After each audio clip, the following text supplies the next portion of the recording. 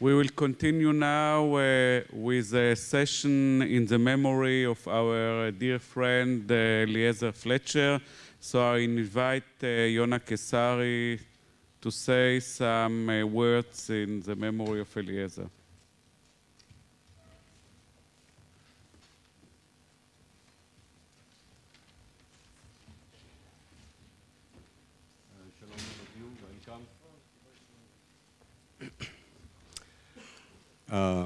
Welcome to the meeting, and as you remember last year we decided that we will have a lecture, an annual lecture in the memory of Eliezer Flescher, the first secretary of our young society.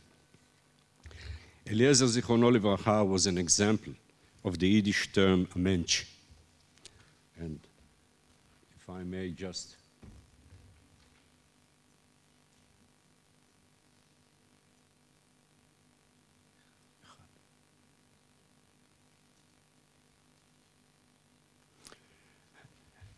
I just want to remind you of his famous smile. He was an example to everybody as a human being and as a scientist. He started his scientific career as an MSc student and later as a PhD student in the Tel Aviv University Medical School, and I had the big privilege to be his PhD mentor. Eliezer was an example, and he shared with us his intellectual abilities, his warm personality, his humane behavior, and what is more important, he gave us a vivid example of the term willpower. His drive for a scientific career carried him and his family to San Antonio after he finished his PhD for a postdoc with Professor Norman Talal. And in 1993, he moved to New York University, where he opened and established his lab as an independent scientist. But Eliezer, he had his roots in Israel, and he wanted very much to come back. In 1996, his dream was fulfilled, and he returned to his home institute, to the Department of Clinical Microbiology and Immunology, the place where he started his career as a young scientist. Eliezer the scientist, as Eliezer the person, was creative but very humble. Eliezer was a leading figure in the research of tumor cell killing by jasmonids, which are plant stress agents. He was a pioneer in this field.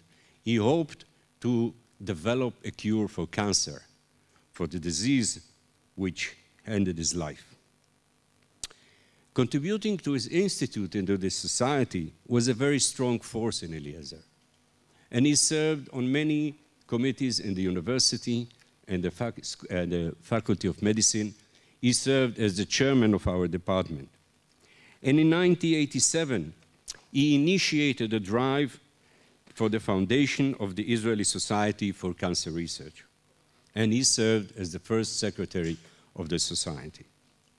He, with his kind personality, warm smile, wisdom and determination, was able to overcome many obstacles and gap over different opinions and interests. All those who know him knew that it was very difficult to say no to Eliezer. Eliezer was taken from us at the prime of his personal and scientific career and left a big void in the souls of his family, his friends, and all those that he touched their life. Many people in this audience had the privilege to know Eliezer and his deeds for the ISCR.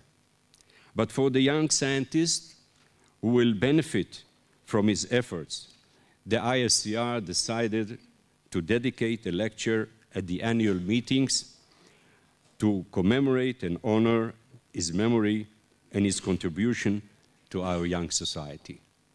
Yehi zichro baruch.